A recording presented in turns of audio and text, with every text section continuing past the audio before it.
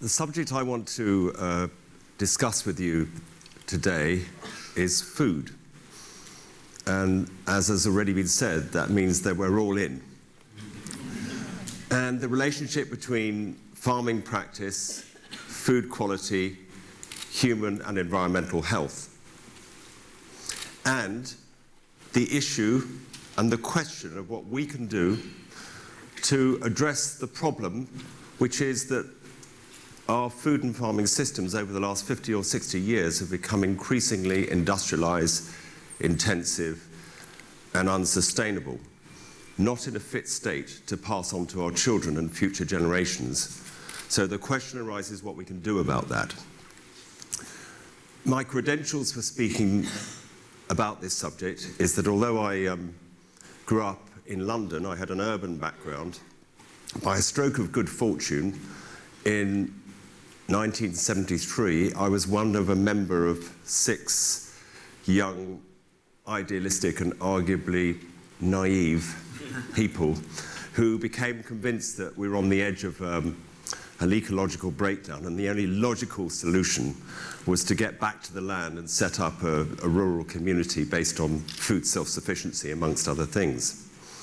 And as a result of that decision, really when I look back on it, I think we were possessed with a kind of viral condition which was rather prevalent at that time, arguably still prevalent amongst young people, thank God, which is let's do it anyway syndrome. We took this decision. We set up the farm, which was around 135 acres on a hill in West Wales. And from day one, we decided to put our principles of sustainability into practice. So that meant no chemical fertilizers, pesticides, no routine use of antibiotics and other drugs, veterinary drugs, trying to build soil fertility through crop rotation, that sort of thing. We established a herd of 30 Ayrshire cows, initially selling milk to the Milk Marketing Board. And along the road, we grew carrots from 1979 onwards, and I first of all delivered the carrots to Crank's Restaurant and Whole Foods in London, and then latterly we packed carrots for supermarkets. In fact, the first organic vegetables that Sainsbury's ever sold were packed in my cowshed. And we also grew wheat, which we milled on the farm and sold to a Whole Food shop in Aberystwyth. And then more recently, my son Sam came back to the farm and is now turning all our milk from our expanded herd. We now have 75 Ayrshire cows into a single farm cheddar-style cheese made right adjacent to our milking parlour. And the happy accident of the commune, which sadly didn't last too long, I haven't got time to go into that, it's a fascinating human story there, as you can imagine, is that I had the great good fortune to enjoy a continuous relationship with this small hill farm in West Wales, observing the long-term impact of practice and outcomes. And I would like to share some of the observations that I've derived from this over this 40-year period with you. And I think they're observations which may give rise to what I would call unifying principles, principles which could be applied to every farm, every food producer in the world of whatever scale, continent, climate. You can imagine it rains a lot in Wales, but it doesn't matter because I think these principles are universal. And they relate to 6 areas: soil, health, diversity, resilience, culture, and economics. On the soil front, I've come to conclude that the first and foremost responsibility of every food producer is not just to maintain, but to build soil fertility. Because it is it's depending on the fertility of the soil and the farmer's ability to maintain and build that the future of civilizations will depend. And we've done that on our farm by recycling nutrients and crop rotations, as I mentioned. And my observation is, really reflected through crop yields, is that over time it is possible not only to maintain, but to build soil fertility. The second observation is about health, and I'd like to share 2 quotations with you to describe my philosophy on health. One is, we should regard pests, parasites and diseases as nature's professors of good husbandry because they reveal to us our management deficiencies. Now that's a hugely powerful idea, written by a man called Sir Albert Howard, a remarkable man who was around at the beginning of the last century, sent to India to teach the Northwest Indian peasant farmers how to farm, had the humility to realize he had nothing to teach them because they were practicing truly sustainable agriculture. And he realized their plants and their crops and the people themselves were vigorous and vital and didn't suffer from these pest and disease challenges even though they were all around them. And this idea of positive health is enormously powerful. The second quote, instead of treating the symptoms of disease, we should be investigating the causes of health. What a huge idea that is. And if you think about the National Health Service, better named the National Disease Treatment Service, or what's happened subsequently in agriculture during my involvement with farming, we've been all about treating symptoms and not promoting good health through sound management. And again, it's my experience that if you get the management right, and we haven't always got it right, the result is crops and livestock that can encounter pests and disease challenges, which will always be with us, and still maintain positive health. The third area is diversity. I believe that if you farm with the grain of nature, it should be possible for biodiversity to coexist with respectable yields working in harmony. And again, our observation is that an incredible diversity of soil life, of insects, of birds, small mammals can coexist with farming along sustainable principles. And if only we could have a microphone in our farmyard right now, the thing which would strike you would be the volume and the diversity of the birdsong. It always strikes me when I come back to the farm.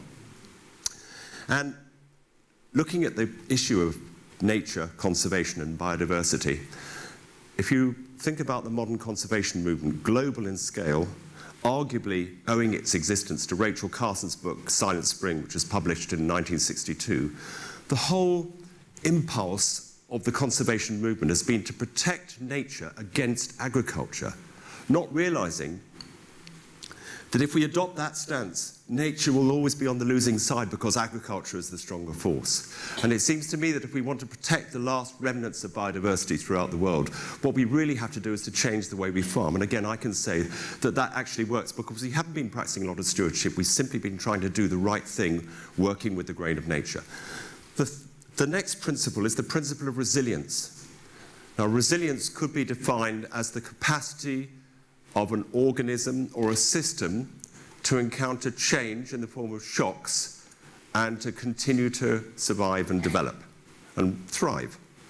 And if you think about our modern food systems that have become umbilically dependent on a whole range of outside inputs, they become really vulnerable to sudden shocks. So on our farm, what we're trying to do is to minimize our dependency on all these inputs. I'm talking here fossil fuels, we're installing a range of renewable energy, animal feed, instead of importing it, we're growing it on the farm. Cattle bedding, we're baling the straw and the rush hay. Seeds, we need to move in that direction as well. And then, of course, holistic grazing management, which is a key tool to building soil fertility, as I'm now investigating. So we're on a journey towards increasing the resilience of our farming system. Then the next observation is the importance of the cultural and social dimension. Because it seems to me that unless we can make farms of the future rich, rewarding places where you can have a strong sense of being and of quality of life, spiritual fulfillment, as well as cultural and social richness, we're never going to be able to persuade a whole generation of young people who have gone to cities to come back to the land. And I had a conversation with my son Sam, who was in London, came back to the farm to make cheese the other day and asked him if he regretted his decision. And he said he didn't, which was so gratifying. The last observation relates to the economics. And I want to devote the rest of this talk to that, because when we first got to the farm, we were trying to farm sustainably, as I mentioned, but we were up against the Common Agricultural Policy, which subsidized every ton of grain, every litre of milk, and all our neighbouring farmers were using, as they would, chemical inputs in order to get maximum yields. And we had elected not to do that. And we pretty soon found we were making less money. So what we thought we'd do was write down a prescription for the application of sustainable principles, more or less on the back of the envelope. And that became the drafts of the early organic standards. I was involved with writing the livestock standards. And then I spent most of the next 20 years of my life, this is after the first chapter of 10 years when I more or less never left the farm, in one way or another developing the organic market. And that's been such a huge success story on many levels. Peaked at around 2.6 billion in the UK in 2008 and has declined since then, partly due to the recession. But looking at it another way, it's not been enough because we haven't broken through into the mainstream. I had a conversation with Michael Pollan a couple of years ago about looking at the size of the organic market and the local food market combined. And if you're really generous, it's about 5%. And that's not enough to break through into the mainstream and make all of our food systems more resilient against future shocks, climate change, resource depletion, all the things that now everyone is talking about. And I've asked myself the question, why is that? And I think the reason is because the polluter's not paying, and farmers who are trying to practice right practice are not getting properly rewarded for what they do. And to best illustrate this issue, I want to talk about what we're calling true cost accounting by referring you to a conversation I had with my mum a couple of weeks ago. I go and have supper with my parents in Bath whenever I can, and on this occasion we were talking about Hugh Fearnley-Whittingstall's chicken run and his iconic campaign to persuade the council residents of his nearby town, which of course is down the road from here, to pay double as much for a chicken with a good, sustainable story, and how he'd failed to do that. And I was lamenting to my mum, I said, you know, what a shame that he couldn't persuade them to pay double as much, and in the end they ended up buying the cheaper birds. Well, said my mum, she's in her 94th year, but she's still pretty sharp, and she knows how to sort of get to the point. She said, well, they would, wouldn't they, buy the cheaper bird, because they're in a position where price matters, and that's what they've got to do. So I responded saying, yeah, I know that, Mum, but think about this. If all the hidden costs associated with the production of that bird, the destruction of the rainforest, the loss of soil, the erosion, the pollution from the nitrates and the pesticides, the emissions which are causing climate change, the transportation right across the Atlantic of the soya and the maize which the birds, the intensive chickens are eating, the social costs of the disappearance of the small family farms, and the health costs like antibiotic resistance of against previously strong drugs, for instance MRSA, which ironically my mother had a hip operation which went wrong precisely because of that. I said, if you factored all those costs into the equation, the Tesco £2.50 chicken wouldn't be cheap at all. So my mum wasn't finished with me yet. She said, oh, that's interesting. She said, so tell me, what would the price of the Tesco chicken be if you added all those costs in? And of course I had to say I didn't know. But I had a recovery line, which was that I'm on the case to find out, because the next week, now last week, I told her I'm going to Kentucky, to Louisville in Kentucky, to participate in a meeting which my new organization, the Sustainable Food Trust, had helped organize, which will brought together 50 leading researchers, scientists, policymakers, and funders to investigate these external costs, that's what economists call them, damaging consequences of our present industrial food system, to identify them, the emissions, the depletion of natural resource capital, the human health impact, the biodiversity. Secondly, to put a price on it. And thirdly, to think about how we can develop policy instruments whereby the polluter would pay at source and the people who are farming in a more sustainable way would benefit from the outcomes which deliver benefits to society. Now, this is a huge program, and it's not going to be accomplished overnight. But I give you this commitment that I will spend as much energy as I possibly can in following this through, because it seems to me that unless we get true cost accounting applied into our food and farming systems, we're never going to get the transition that's required in the time available to move on to a more sustainable footing for all our food. So this gives rise to a question, because if that's the case, and it's going to be a process in time with lots of political barriers, as you can imagine, what are we going to do in the meantime? What are you going to do in the meantime? And me. So I want to offer you this, because the relentless juggernaut of intensive agriculture is still getting worse. There are fewer and fewer farmers, processors, distributors, packers, abattoirs, and retailers responsible for an ever greater proportion of the food we buy, and mostly the story behind its production you wouldn't want to know if you found out. So what can we do against this huge force which is not in the public interest at the moment? Here's my suggestion. What we should do is we should change our buying specification for our key staple foods from this day on.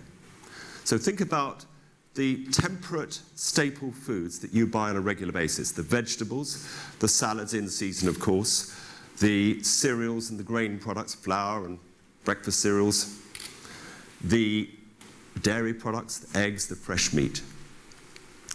Go into your local supermarket. I'm sure many of you are on box schemes or community-supported agriculture programs, but you're not the people I want to address this to. Set this as your buying specification.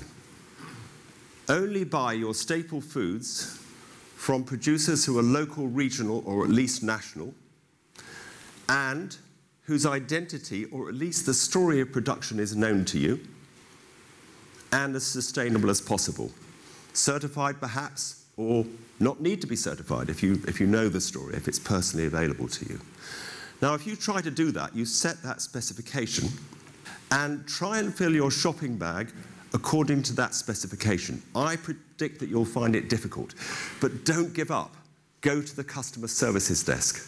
Tell them your story. Tell them about your newfound enthusiasm for sustainable food sourcing and ask them if they can oblige by changing their offer. And if they don't come up with the goods, take your custom elsewhere.